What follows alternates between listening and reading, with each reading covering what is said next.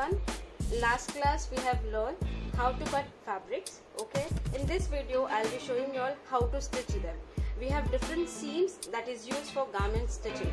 Okay, let's start with the stitching, but before that I want you to be aware or familiar with the machine that we are going to use.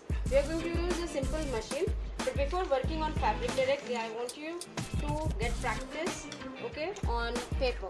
So let's take paper, okay, fold it, okay, and try to get equal 6 parts. Just cut it here and cut 6 parts ready. After cutting your paper, okay, start marking. Okay, can you see this square?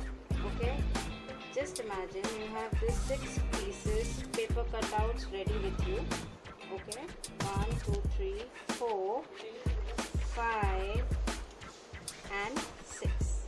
Okay, in each of this paper you have to start marking. Let's say I'm marking straight line, 3 to 4 lines.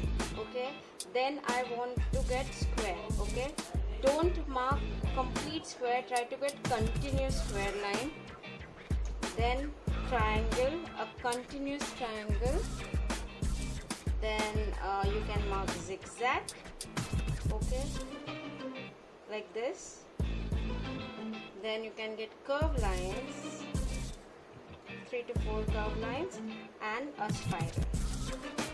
Why we are doing all these things? Okay, in each of this I will show you how to get needle punch on the marked line. Okay, this is just for practice. So first we'll be starting with the paper. Okay, we'll try to get needle punch on the mark line. So I have kept this paper pieces with marking ready for the better understanding. Okay, so suppose these are your markings. On each of this marking I'll start taking needle punch. Okay, so arrange your paper like this.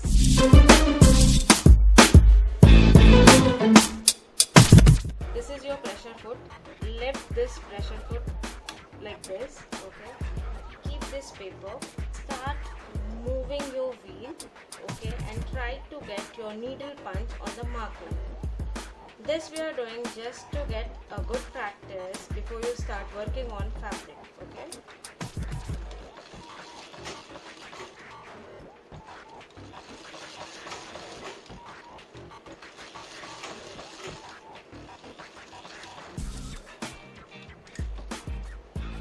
again lift your pressure foot, take your paper out. Okay, so this way you will be getting punch, needle punch on the paper. Okay, similarly continue working on other 2 lines. When you are working on this square marking, okay, again lift your pressure foot, put your pressure foot down and start working. Okay, so again continue. When you are reaching at the corner point, okay, put your needle down, okay, lift your pressure foot, turn your paper, okay, put it down and just continue. Okay, to get a continuous straight line. When you reach here again at the corner point, put your needle down. See, my needle is down. Okay, turn your paper as per the direction required. Okay, and just slowly, smoothly start working and try to get needle punch on the mark line. And this way you will continue working on square. Similarly, when you start working on triangle, start working on here or at this point. Okay, come here. When you are reaching here, put your needle down, turn, put your needle down. So at each and every corner point you have to put your needle down and turn your paper. Okay, if it is a zigzag line. Similarly, you have to start working here, continue, put your needle down, turn. Okay, if it is a curve line, this time I'll show you. This time you have to move your paper because here you don't have any corner points. Okay, so slowly, gradually, as per the marked line, okay, just move your paper.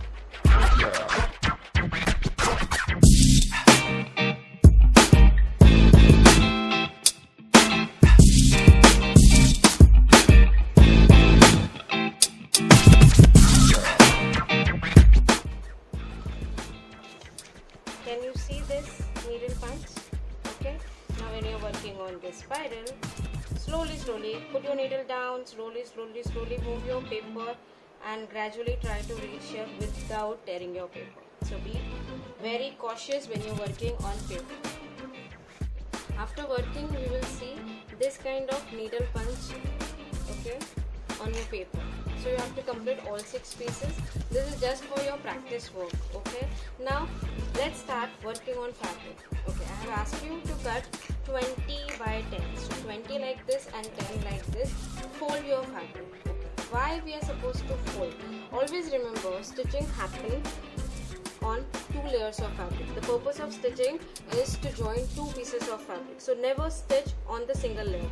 Whenever you stitch on the single layer, it is considered as embroidery, not a stitching. Okay, so जब भी stitching बोलते हैं, you need to stitch 2 layers together. Okay, so take 20 by 10 sample, fold it half. Okay, and start marking. Use your scale, your tailoring chalk, and start marking the way you have marked on paper. So 6 sample, 6 marking. Okay, like this. Okay, so straight line, continuous square, spiral. Okay, you go on marking the way you have marked on paper. Let's thread the machine. Put your thread here. Pass your thread from this point. Come out here. In each and every machine, we have different setting for threading. Okay? So as per the machine that you have at your place, you can thread it. Okay? So once this is done, okay, get it down. Okay. Cut the edge so that easily you can pass your thread from the needle.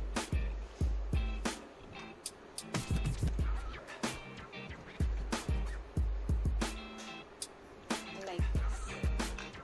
Okay, so this is your upper thread. For bottom thread, you need to use bobbin. This is your bobbin and this is your bobbin case. Okay. Now in machine also we have 2 types of machine: full shuttle machine and half shuttle machine. Okay. There is a small difference between both the machines. Parts are different. The threading is different. Okay. Similarly, the bobbin that we use in the machine is different. Okay. In half shuttle you have holes in the bobbin. Okay. And in full shuttle this is flat. Okay, just put your bobbin here, pass your thread like this. Okay, open this slider. Okay, and at this point you need to fix your bobbin like this. Okay, once this is done, just close this. Hold your thread in your left hand. Slowly move your feet and wait for the thread. It will automatically come up. Okay, can you see this thread? The bottom thread, your bobbin thread is out now. Okay, now take both the threads, pass it from the pressure foot and take it behind. Okay, put your pressure foot down. Now this machine is ready for stitching purpose. Okay, let's start stitching. Always remember, you should use matching thread for stitching purpose. Very rarely we go for contrast thread. Okay, as per the designer. Right now I am using blue thread on white fabric just to make you all understand the stitching concept. Okay, let's start the stitching. Okay, arrange your fabric, arrange your pressure foot and start stitching. Try to get your needle punch on the mark line. Okay, so start working. Slowly move your wheel. 1, 2, 3, 4. Get 3 to 4 lines. Put your needle down. Okay, lift this pressure foot. Turn your fabric. Okay, turn your fabric. Put it down and come reverse. Why I am doing this? I am doing this to lock my stitch. always remember, you need to lock your stitches before you go ahead. Okay, now continue working and come down straight on the mark line. When you are reaching here at the end, again repeat the process. Put your needle down, turn your fabric, okay, come down 3 to 4 times, put your needle down, turn. You have to keep in mind, you need to keep your needle down, otherwise your fabric will come out, okay, and just complete the stitch. Okay, once it is done, lift it, okay, take your fabric out slowly, take it out.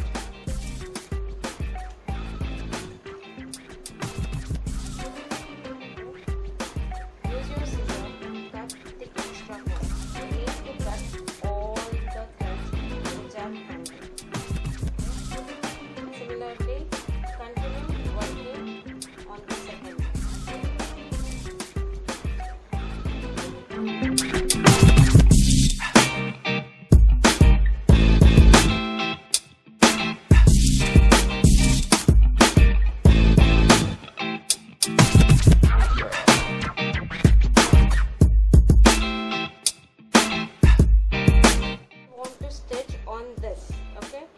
This is a continuous square.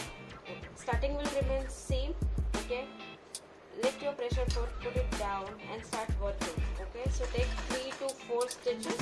Okay, put your needle down for locking purpose.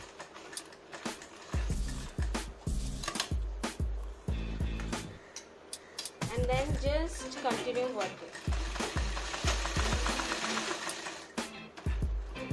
When you will reach here, just lift your pressure foot, turn as per the requirement. My line is here, so I will stop here, I will put my pressure foot down and I will just continue marking, working, okay, till this point. This is my corner point now. Okay, so start working. Put your needle down, turn.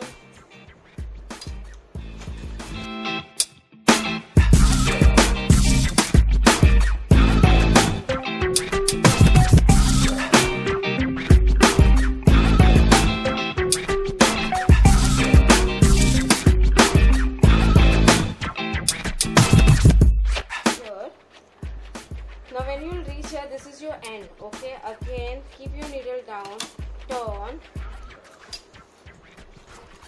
continue working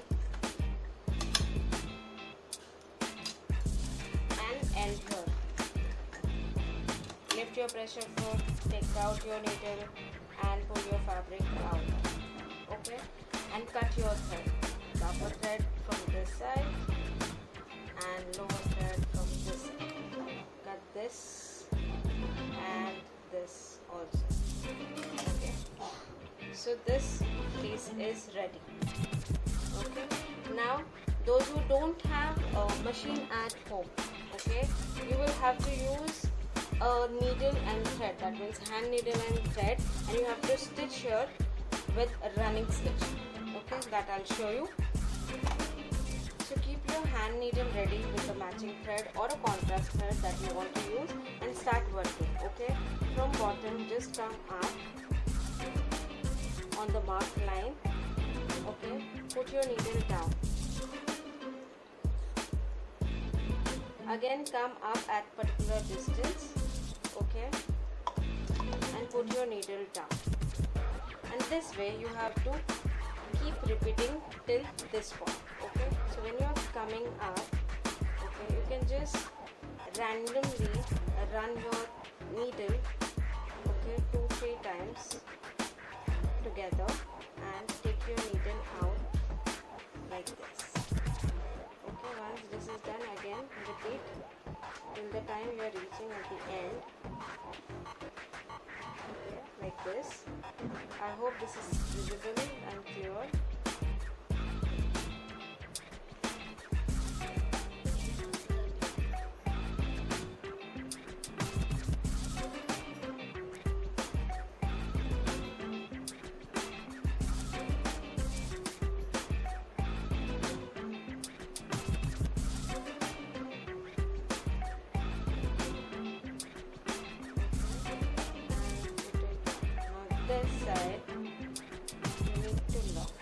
how to lock. This side we have already locked. Now from this side, just take 1 or 2 threads like this, yarns from a fabric. Okay, take turns, 1, 2, 3 random turns. Okay, and take your needle out. Here knotting is done. You can use a thread cutter or scissor to cut extra threads which are here, and this side is ready. Okay, but you need to maintain the distance. You can't just jump from one stitch to another. Okay, so you need to mention if it is 0.5, so make sure everywhere you have 0.5 distance. Okay, it should look like machine stitch. Clear? Okay, now suppose you want to go for circular or square. On the same line you will go on doing this running stitch. Those who don't have machine at home, those who have machines at home, you will continue working with this. Wherever you are starting you will lock, wherever you are ending you will lock. For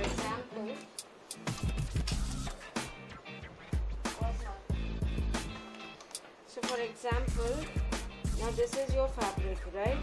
Okay, so when you are starting, so suppose I am starting here as I shown in the video.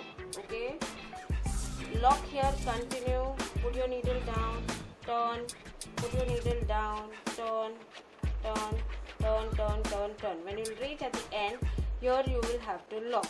Similarly, if it is a spiral, lock here, continue working, and when you reach at the end you need to lock. Similar with the triangle. Okay, you need to lock, continue and lock. If it is zigzag, lock, lock again for second line, lock, and at the end lock here. For spiral, lock here, continue, lock, lock here, continue and lock. So this way you have to complete paper marking, that means with needle punch, and your fabric with a contrast thread. Specifically I am asking you to use contrast thread because this is just for a practice that I am giving you. Okay, others basic seams and other stitching that I will be telling you all to use matching thread as per the fabric that you are using.